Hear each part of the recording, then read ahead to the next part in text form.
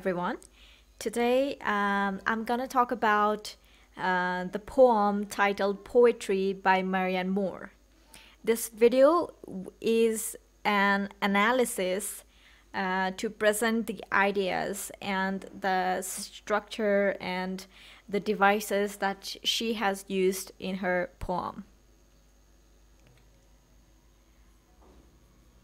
Some of the things that we have to think about the poet is that she was a 20th century poet and she was heavily influenced by the modern era. And we can also find some elements of romanticism in her poems. She's known to be very inventive, precise, and witty. She's a poet and she's a critic and she's translator and she's editor, and she has been highly praised by well-known poets of that time.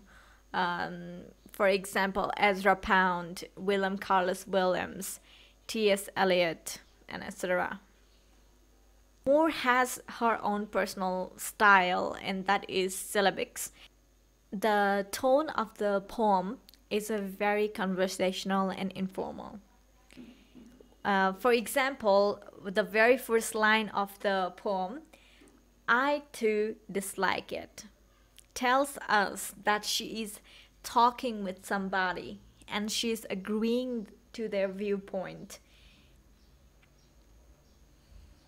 It just gives the sense that she has an audience that is also somebody who dislikes poetry, and they make a statement and she's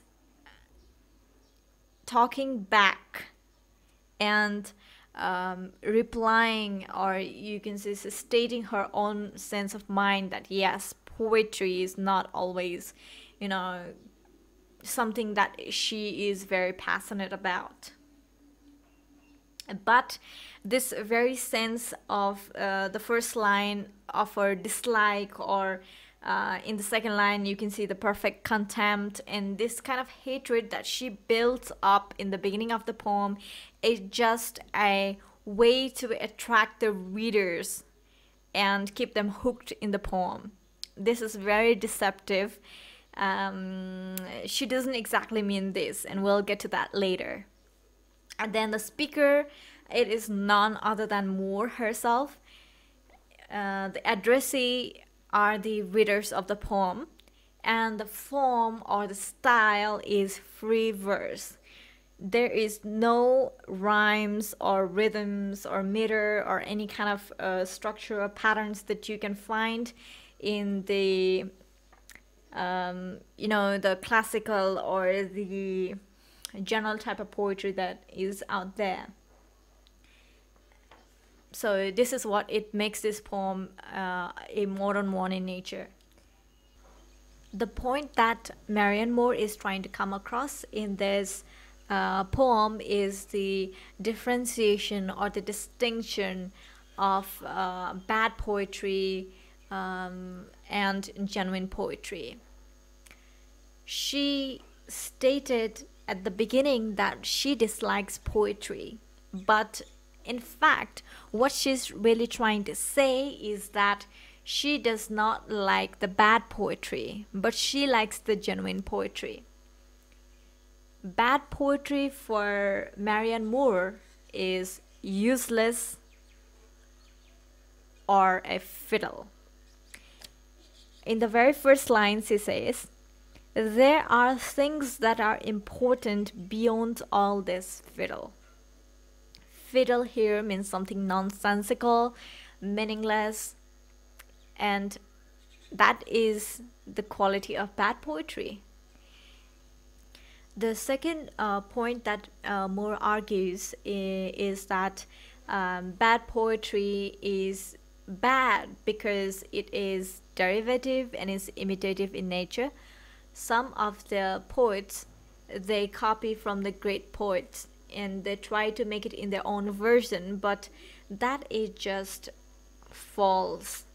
It's not even a form of showing some kind of intellect or originality. That is important in poetry. In line 8, she mentions like this: when they become so derivative as to become unintelligible. So derivative poems are changed in sort of way to like hide or disguise that they've been taken from somewhere else, but then in doing so it becomes more unintelligible. It's like you cannot understand it, and it does not show any kind of originality or intellect in that. And the third thing is that bad poetry is incomprehensible. It does not make any sense, and you cannot understand that because it's so complex in nature, and it has so many images that are just like forced together. Just makes our mind very confused about what is being tried to portray in the poem. To give examples of how some poems can be incomprehensible in nature, and we cannot understand them, and they're just some images that it does not resonate in our head, is some of the animal imagery that Moore uses in the poem. Now let's look at that. The first animal imagery used in the poem is the bat. In line 11, it says, "We cannot understand." And there's a colon. What Moore is trying to say here is that we cannot understand because of these reasons, and the reasons are given after the colon. She says that the bat holding on upside down or in quest of something to eat. Now this image in our mind is something that is very unintelligible, and something that we just cannot comprehend it. We can't understand like what's happening here, or it's not something that we can relate to. It's not something that we can understand easily. This is very complex in nature. Similarly, when we look at the other animal imagery she uses, it's an elephant. And she says in line 13, elephants pushing. And now we don't know like why elephant is there, like what's the meaning behind that, and pushing, I don't know what they're doing. It's just it's something that is just runs right above our head. Then the other image is of a horse. And now the horse in this poem is a wild horse taking a roll. It kind of gives this humorous imagination of like seeing a horse roll on the ground, and we're not sure like what's happening here, like why is there a wild horse and why is it taking a roll, and still we just can't understand this as well. Then the image of a wolf, a tireless wolf under a tree, and we just feel like, okay, there is a wolf and it's under a tree and it's tireless. Like what are these things that is much relevant in this picture? Is like we have no idea of that. And so those images are what makes bad poetry itself. Moore says that bad poetry is the product of half poets. In line 19, she says, when dragged into prominence by half poets. It is something, the poem itself is, forced or dragged into the scene. And those kind of half poets who just use any kind of way or means to make poetry are just not sure of what they're doing. And let's see this image here. What can be half poets, or who could be half poets?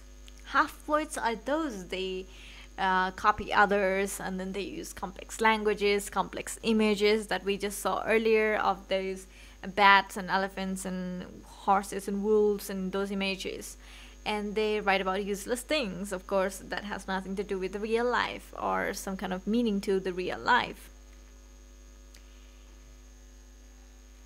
And now let's look at what is exactly genuine poetry in Moore's view. The first thing she says is that genuine poetry is something useful. In line 7, high sounding interpretation can be put upon them, but because they are useful. So she says that it's not just because of the high sounding interpretation you can put in a poem that makes it genuine, but then the fact that it is useful is what makes it genuine. Then the second thing is that, of course, genuine poetry is not something that is copied from others. It is beyond imitation. It is something very unique. It is original. It is creative. And the third thing is that comprehensible, and it is simple. So simplicity. It's something we can understand easily. It is not at all kind of like mix of jumbled words and jumbled images and all these things. And so right here we can get a little bit sense of her romantic influence.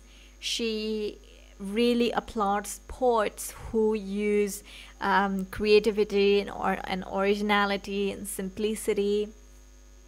And the fourth point that she argues is that genuine poetry is something that is produced by literalists of imagination. And this is a phrase that is used by William Butler Yeats when he talks about William Blake. And he talked about William Blake in such a way because he was actually trying to make a criticism of William Blake. But here, Marianne Moore is using this in a positive sense. And we will get to the meaning of the literalist of imagination later in the video.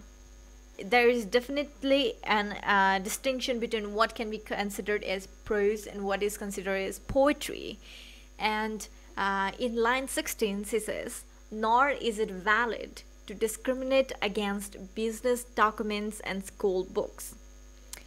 All these phenomena are important. One must make a distinction, however, when dragged into prominence by half-poets, and the result is not poetry." So, she says that, I mean, she does not mean to say that only poetry is something that is very important in life. Even there are other things like business documents and school books that are important. This reference is taken from Leo Tolstoy, who writes in his diary that poetry is verse, prose is not verse, or else poetry is everything with the exception of business documents and school books. And so everything else is also relevant in life. And that's what Moore is trying to say. So one might wonder, what exactly is genuine poetry in a total sense? So there's this image that Marianne Moore gives in her poem. Let's look at that.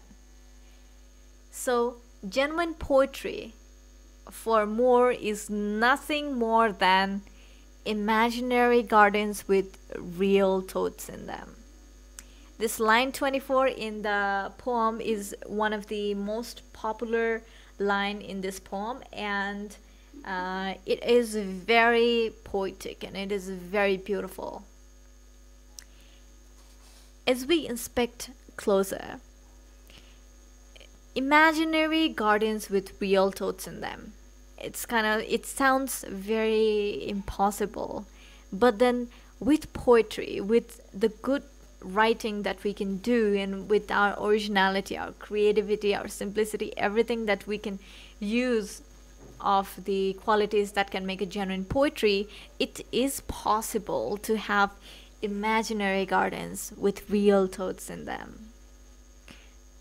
The gardens that we make up in our mind, a fictional place, can have the elements of reality. It can evoke senses to a human being when they read about our imaginary gardens and the thoughts in them. And this makes the poetry very powerful and very strong in evoking feelings and sentiments and emotions and everything, to also come across with a certain message that we can apply in our real life. Genuine poetry is everything there is. We cannot distinguish it from a fiction and reality. The poetic devices used in the poem are irony, synecdoche, personification, enjambment, oxymoron, neologism.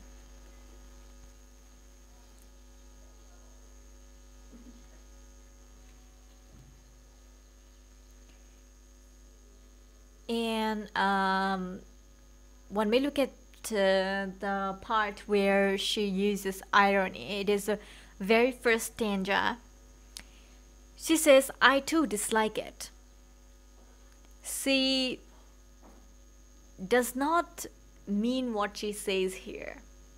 She says she dislikes poetry, but she doesn't really. She doesn't want to mean that. And she's also using poetry as a means to say that she dislikes poetry, and it is very ironical indeed. Synecdoche is a device that is like a whole of something that stands for its parts, or the parts can stand for the whole of a something. And here, hands, eyes, and hair, they stand for a human being. They represent a human being. And this is the kind of effect that poetry can have upon people. The good kind of poetry, of course.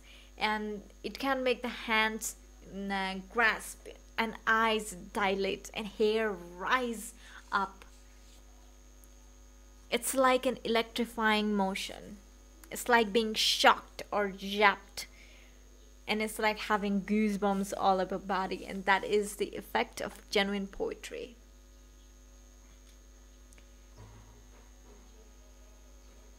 Personification is a device that is used to animate an inanimate object. It is giving the human qualities into things that are not human, or objects that cannot operate as a human can.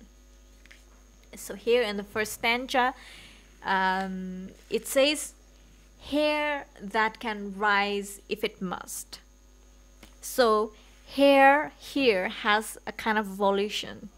It has the ability, it has the willingness, or its own mind of whether it can, whether it wants to rise or it doesn't want to rise, whether it must rise and it must not rise, and it has the kind of way that it can operate on its own. And this is use of personification right here, because hair in itself does not do anything in the real world.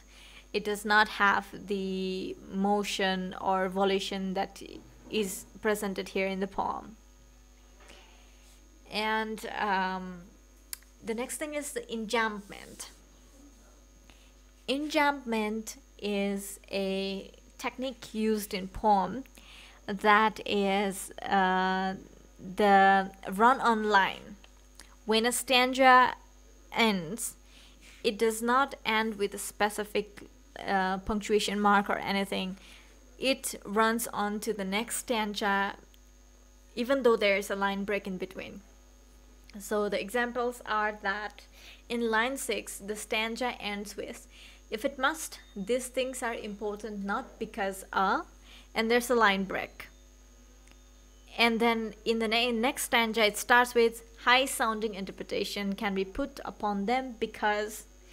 So the line that is on the 6th is connected with the line that is on the 7th. So even though there's a line break in between, we have to read them together. It's like a run-on line, and that is enjambment.